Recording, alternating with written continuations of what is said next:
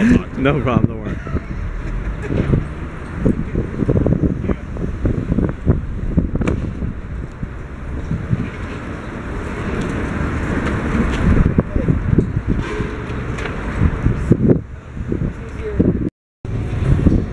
Alright, here we are at Fenway Park. We're going to go on our tour. My mother and I are having a great time here in Boston. Let's see the field. Going to see the field. Oh.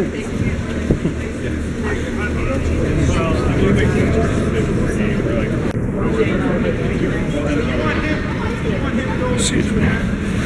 Excuse me, I'm sorry. Excuse me, I'm sorry. Oh, sorry.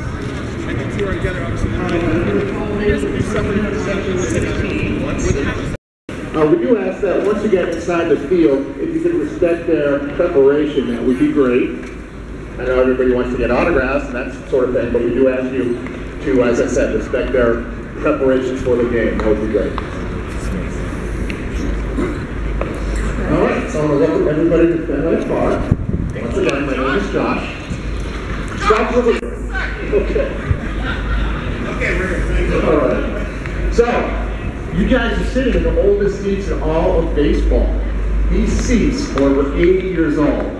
All the grandstand seats in Fenway Park, absolutely amazing. We have 12,000 of these grandstand seats, all the blue ones, surrounding Fenway Park today. Our total capacity is 36,673. So of the 36,673 seats that we have in Fenway today, 12,000 of these are the original grandstand seats from 1934. Absolutely amazing. That's almost a third of our entire seating capacity. So you guys are sitting a little bit of history. Now you may notice they're a little bit on the small side, right? They're a little bit cramped, you can't deny that. I guess people were smaller in those days when we built these seats. However, if you can survive a 3.5-hour baseball game sitting in these seats, you're definitely a true fan, no doubt about that. So, I want to give a little bit of early history on the team in the ballpark before we head out downstairs. Start from the very beginning. Our franchise actually began way back in 1901. Now, Fenway wasn't built until 1912, so Fenway Park is the oldest ballpark in Major League Baseball. There's only one other park even close age-wise. You guys know what that is? Wrigley. Wrigley Field, exactly. That was built in 1914. So Wrigley's a little bit over 100 years old. About 107 since the Cubs last won the World Series. Very painful. Now for the third rollers, that's a little bit harder. That's Dodger Stadium in Los Angeles. That was built in 1962. So Fenway, amazingly, is 50 years on the third oldest ballpark in baseball today, Dodger Stadium. Of the 30 parks in use in Major League Baseball today, 23 of them have been built after 1990. So Fenway and Wrigley especially, we've seen a lot of ballparks come and go. It's kind of a miracle, really, we're still here to this day. So, Fenway Park, our very first game was April 20th, 1912. That was a big day. The owner of the Red Sox, his name was John Taylor. In September 1911, he wanted to build a new ballpark, and he wanted to build it in the heart of the Fenway neighborhood. So guys, Fens is actually a European term for swamp. As late as the 1880s, this whole area is pure swampland. So our owner, John Taylor, said, you know, if we want to build a ballpark in the heart of the Fenway neighborhood, let's call it Fenway Park. Makes perfect sense. So construction began in September 1911. It took 6 months to build. It cost us $650,000.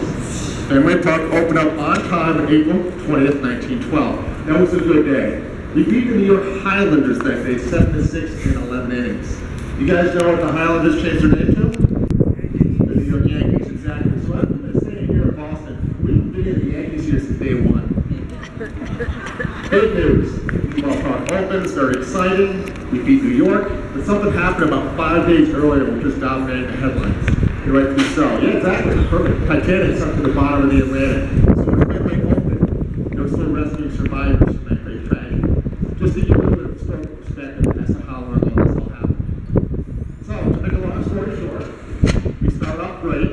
Our team always does great at the beginning of centuries. Not so much beyond that. We won championships 1915, 1916, 1918.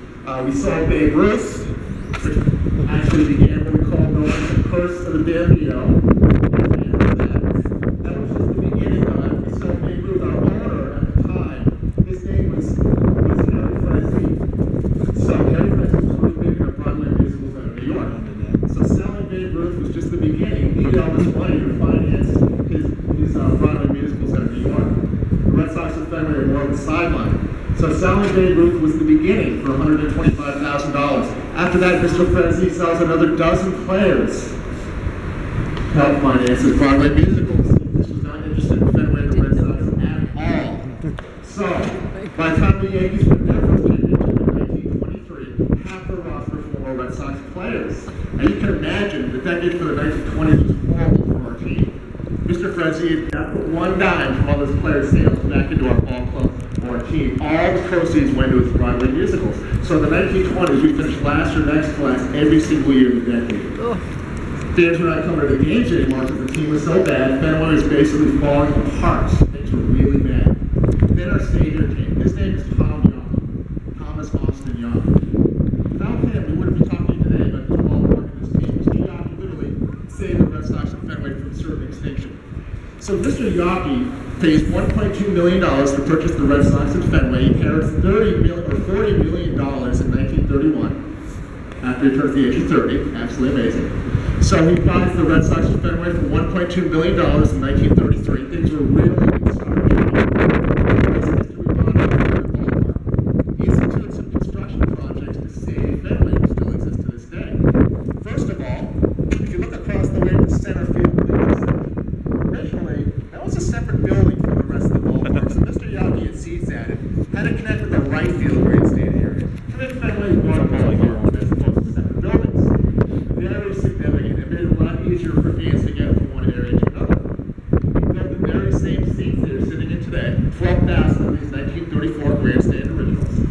He built the rooftop over our heads. You see it, the very same metal, same steel you see above you, 1934. He also built this wall over here. You guys know what that's called? Green Monster, exactly. Why would anybody build such a huge wall? He built it for two reasons. Well, economic.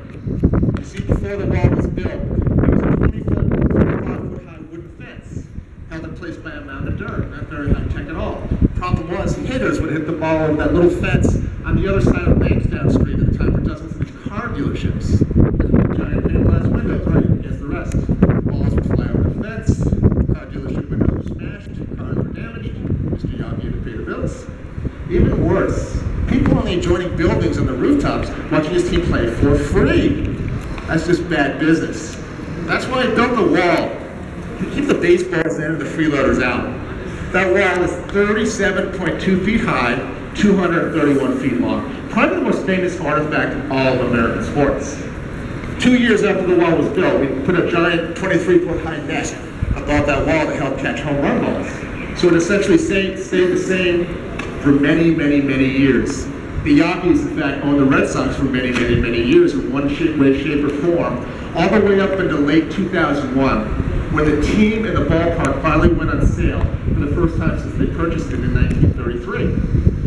At the time, we had 7 bidders for the Red Sox and Fenway. 6 of the bidding groups just wanted to tear down Fenway and start all over again with a new ballpark. They did studies, they determined the lines of sight were no good, wasn't worth the cost of renovation. Best thing to do would be to tear down Fenway and build a modern ballpark with modern amenities.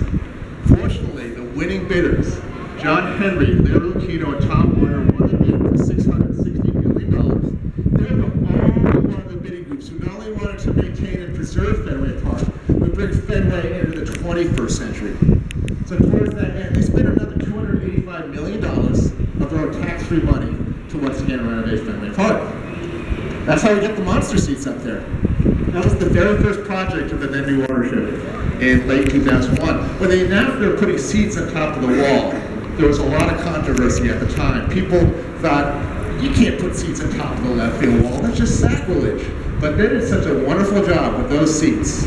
Now it's hard to imagine our ballpark without them. Within the last 10 years, that was their very first construction project. Since then, they've added several other fantastic additions to our ballpark.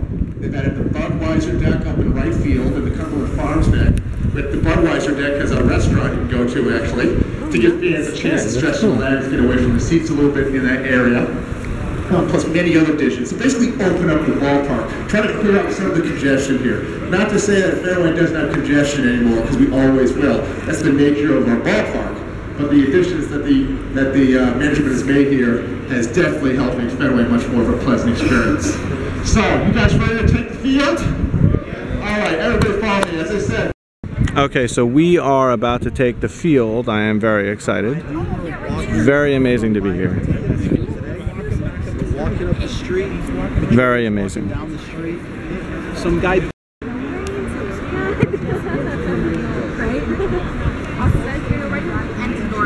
Thank you. You're welcome. Hi guys, how many? Excited?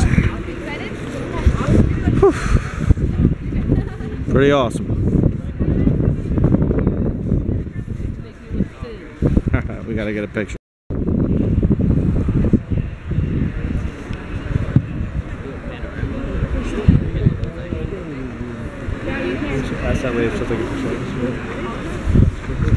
The history in the building, pretty amazing. You know who that is. Maria, come here. Want me to get your picture?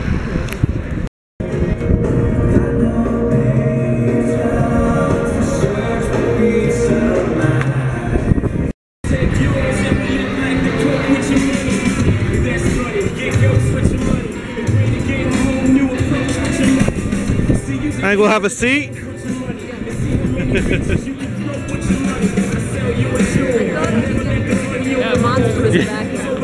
Oh, that is cool.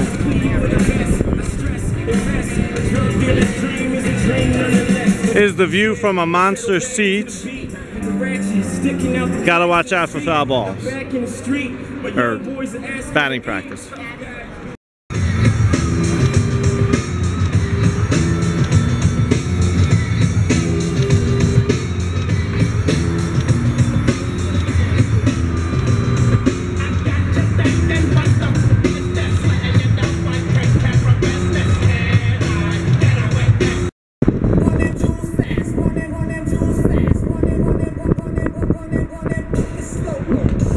Everybody, that is the end of the tour, end of the tour. Please come my way. You're going to exit right here to your right.